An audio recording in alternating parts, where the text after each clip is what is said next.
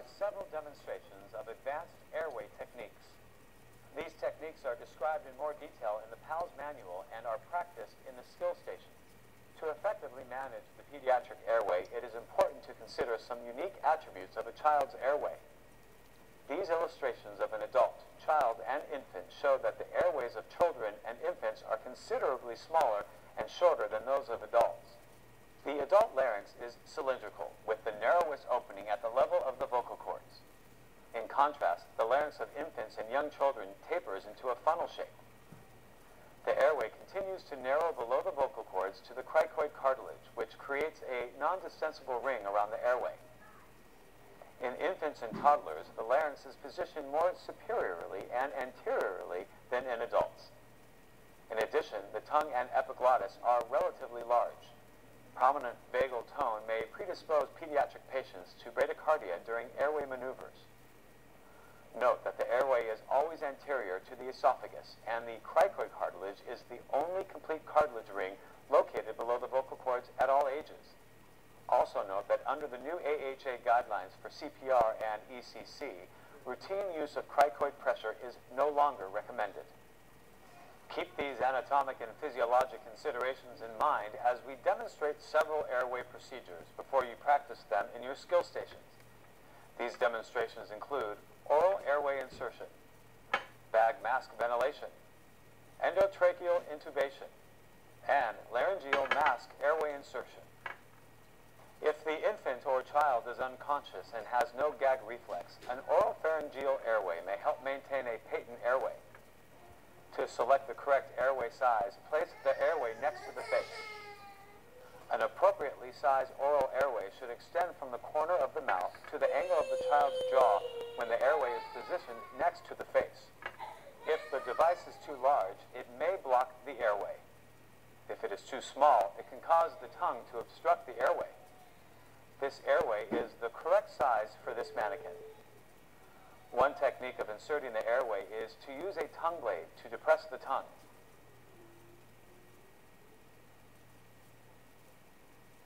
The airway may be inserted on its side or in an inverted position and then rotated into place.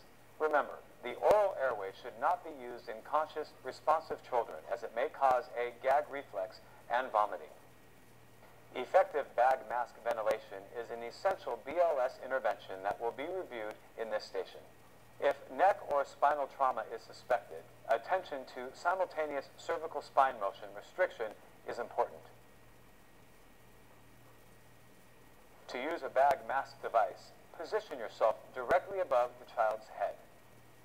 Place the mask on the child's face using the bridge of the nose as a guide. Use the thumb and index finger of one hand to make a C to press around the edges of the mask. The remaining fingers of your hand should form an E to lift the jaw and open the airway. If you tilt or extend a child's head beyond the neutral position, the airway may become blocked. Make sure you hold the mask against the face with your thumb and index finger while using the remaining fingers of that hand to lift the jaw and open the airway. Make sure you make a tight seal between the mask and the child's face. Squeeze the bag with your other hand to deliver just enough breath to make the chest rise.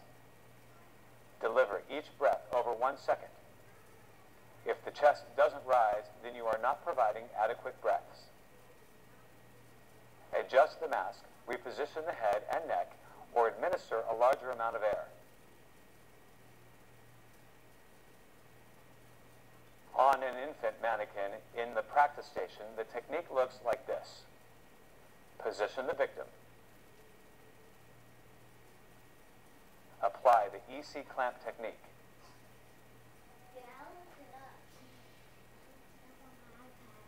Open the airway.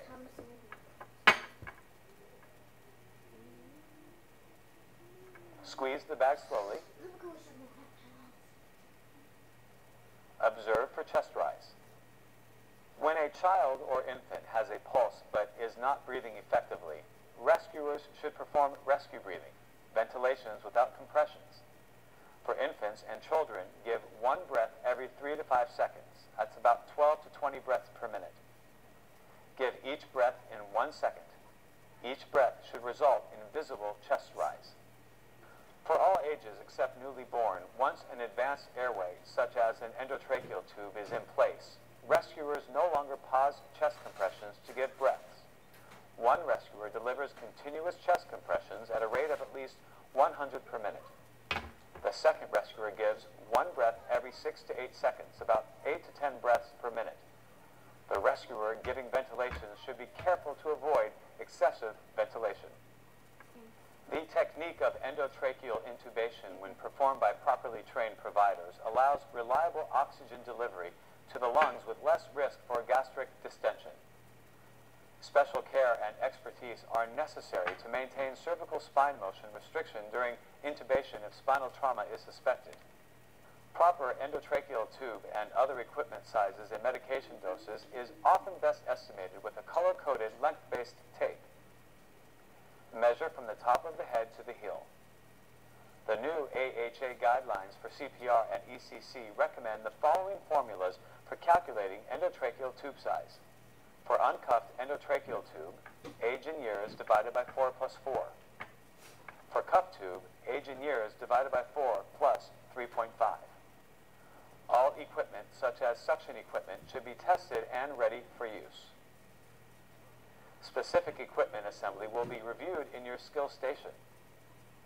In infants, optimal airway alignment can usually be achieved by placing a pad or towel under the shoulders and torso.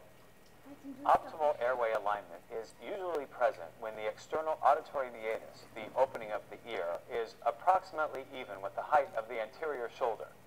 This is called the sniffing position. In older children, airway positioning can sometimes be optimized by placing a folded towel or pad underneath the head and extending the neck forward to position the child in the sniffing position. This allows more direct access to the trachea. If spinal trauma is not suspected, position the child in the sniffing position. If you are going to insert an endotracheal tube, either a cuffed or an uncuffed tube is acceptable, but a cuffed tube may prevent aspiration and is preferred under certain conditions, such as poor lung compliance. If a cuffed tube is used, inflate the cuff with the minimum volume of air needed to prevent leakage of breaths around the cuff.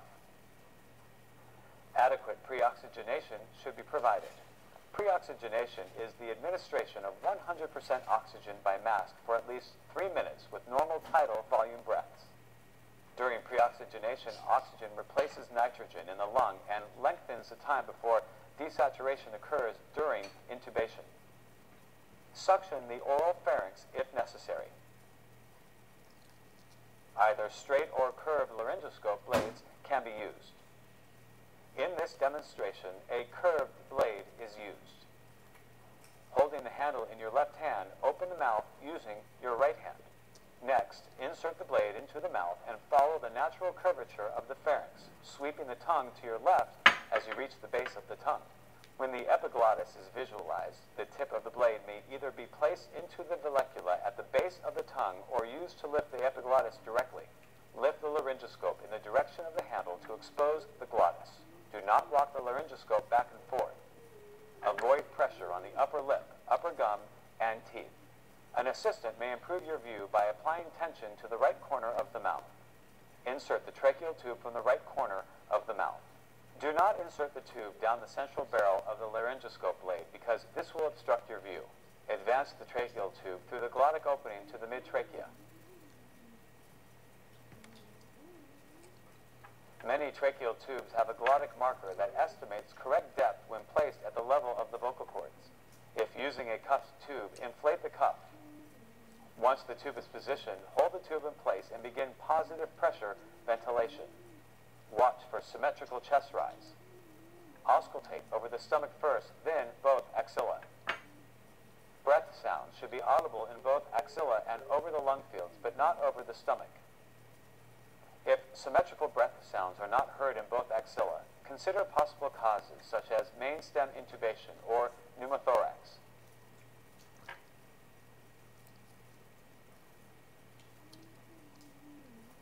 An exhaled carbon dioxide detector can confirm airway tube placement after 6 breaths. It is important to note that a carbon dioxide detector only tells you that the endotracheal tube is in the airway, not that it is in proper position. Exhaled carbon dioxide will also be detected with main stem bronchus intubation. This capnograph tracing confirms that the tube is in the airway, but does not confirm proper position within the trachea. During cardiac arrest, pulmonary blood flow is very low, so exhaled CO2 may not be detectable despite correct endotracheal tube placement. If there is still uncertainty about correct endotracheal tube placement, perform direct laryngoscopy to visualize the tube between the vocal cords. Although useful, the presence of water vapor in the tube, symmetrical chest movement, and audible breath sounds may not be 100% reliable indicators of proper tube position. Once tracheal tube position is confirmed, secure the tube. There are many ways to secure the tracheal tube in an infant or child.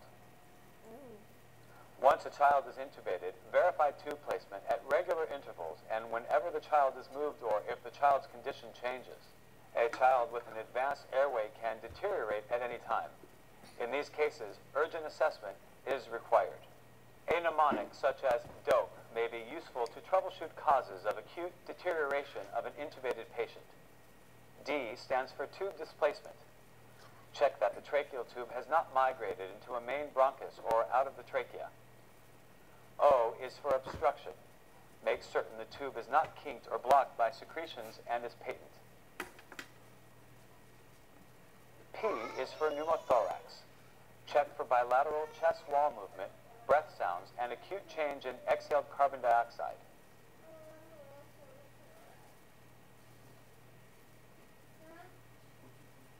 Unlike in adults, in children, tension pneumothorax may not show obvious tracheal deviation or distended neck veins. E reminds us to check for equipment failure.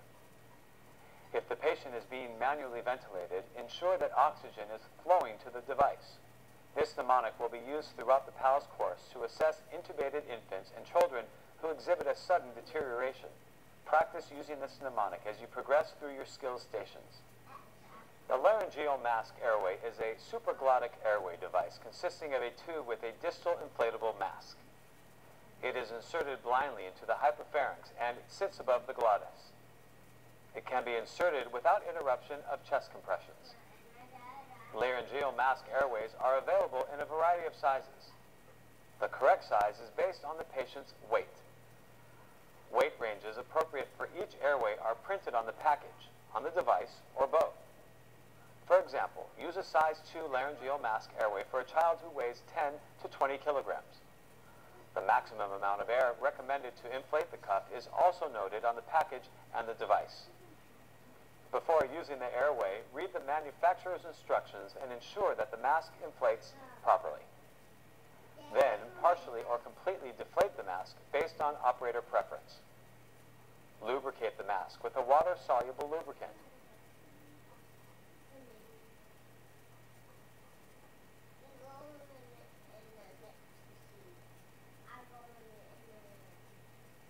Open the mouth and insert the airway.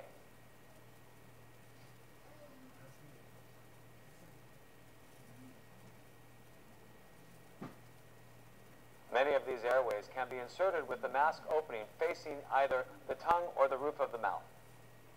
If the airway has a rigid curve, it must be inserted with the opening of the mask facing the patient's tongue. If the device is inserted with the opening of the mask facing the roof of the mouth, you'll need to rotate the mask opening to face the tongue where the mask reaches the back of the pharynx. Once the device is in the back of the pharynx, use your index finger to press the mask against the roof of the mouth. Continue advancing the device until you feel resistance, indicating that the distal end of the tube has reached the hypopharynx. Withdraw your finger and inflate the mask. Use only the amount of air needed to create a seal, and no more than the volume recommended by the manufacturer. Often, only half the recommended volume is needed. Once inflated, the laryngeal mask airway will center itself in the mouth. After insertion, just as with an endotracheal tube, verify tube placement with clinical examination and an exhaled carbon dioxide detector. If the child has a perfusing rhythm, you should detect exhaled carbon dioxide. Observe for chest rise and listen for breath sounds over both lung fields. When ventilating through the laryngeal mask airway, you'll notice some resistance. This represents the resistance to airflow through the airways into the lungs. If you feel no resistance when providing breaths, the chest does not rise, or you don't hear adequate breath sounds, the airway may not be in correct position. It may not be sufficiently deep in the hypopharynx, or the cuff may have folded during insertion, blocking airflow. For such problems, deflate the mask. Remove the airway. Provide bag mask ventilation. Then attempt insertion again. As you learn and practice these advanced airway techniques, think about how you might apply some of these skills in your everyday practice to support children in distress.